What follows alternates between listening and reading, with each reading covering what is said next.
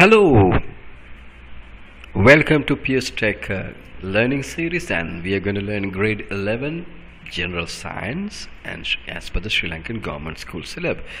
Now in chapter 1 we are going to learn about the living tissues, and we are going to see two different living tissues over here under the microscopic wave. Now you may have observed that plant tissues are found of different forms. Animal tissues are also of different forms. It is observable that different cell types are present in living beings and similar cells are arranged together. Now the definition says a group of cells with a common origin that has been modified to perform a specific function in the body is known as a tissue. It's boring and the equation is so long, so you need not to worry. At the end of the slide, after another 5 to 6 minutes, you will learn what it is all about. Now this is the group of cells with a common origin that has been modified to perform a specific function in the body is known as a tissue. Let's move ahead. Now if you see this picture, it's a picture of a root.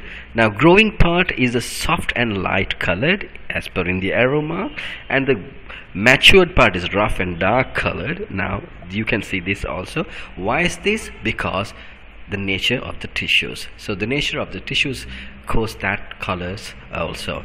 Now this is a microscopic view of a longitudinal section of a root apex, different in nature from cells. You see this? This part is a different one, and this part is totally a different kind of a nature.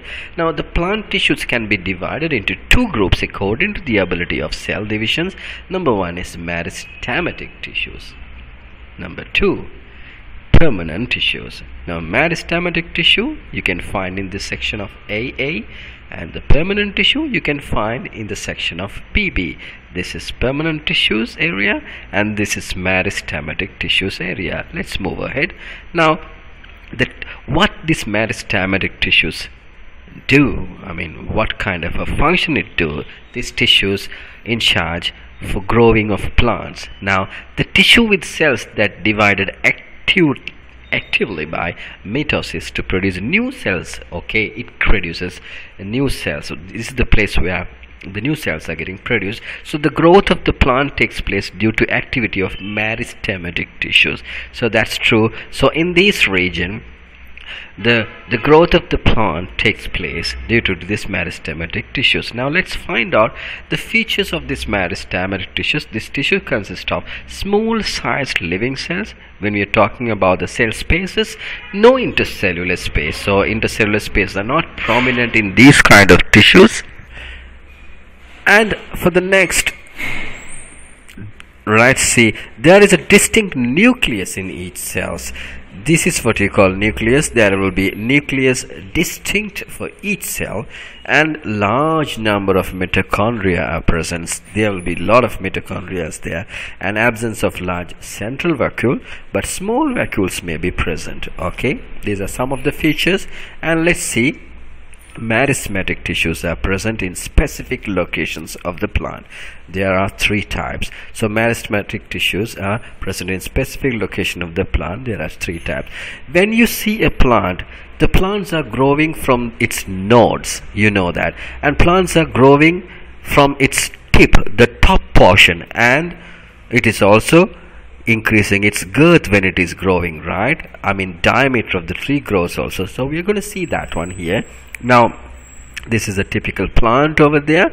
Now this is apical meristem. These are apical meristem you find in the top of the plant. That's called apical meristem. Tip of stems and roots, apical meristem, and growth, increased length at tips, it happens over there. Now the second is intercalary meristem. Intercalary meristem is all about, you see there is a node over there and it is dividing here over here. You clearly see that. This is the place you find intercalary meristem, between the tip and base of stem leaves. Now the base of the stem leaves is joined here for the main stem, and there you can find, so there the growth increase length between nodes. And the last one is lateral meristem. Here the bottom part the diameter will increase. That is the job of the third lateral meristem. Sides of the stem and growth, you can see it's parallel to the stem, and then it growth increases the diameter. That is in charge of the diameter. Now let's see, meristematic tissues are present in specific location of the plant. There are three types. Apical meristem, what it does, apical meristems are found in shoot apex, root apex and axillary buds. Plant increases its height due to the activity of this tissue. So because of this activity of this tissue, it grows from the top.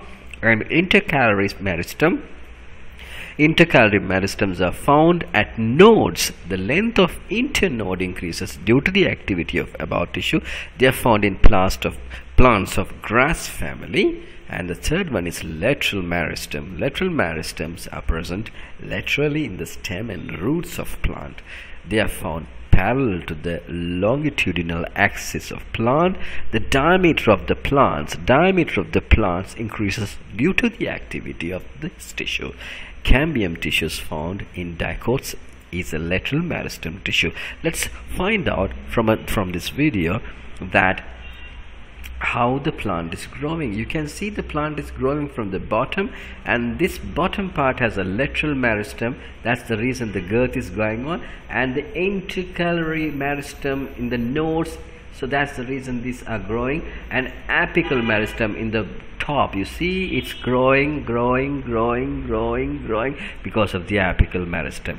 So the meristem guy has a big job to do. So a group of cells with a common origin that has been modified to perform a specific function in the body is known as a tissue. You found out this meristematic tissue is working for a specific function, that is for the growth. So that is in charge for the growth of the tree. So meristematic tissues works here for that function, and that is known as a tissue also.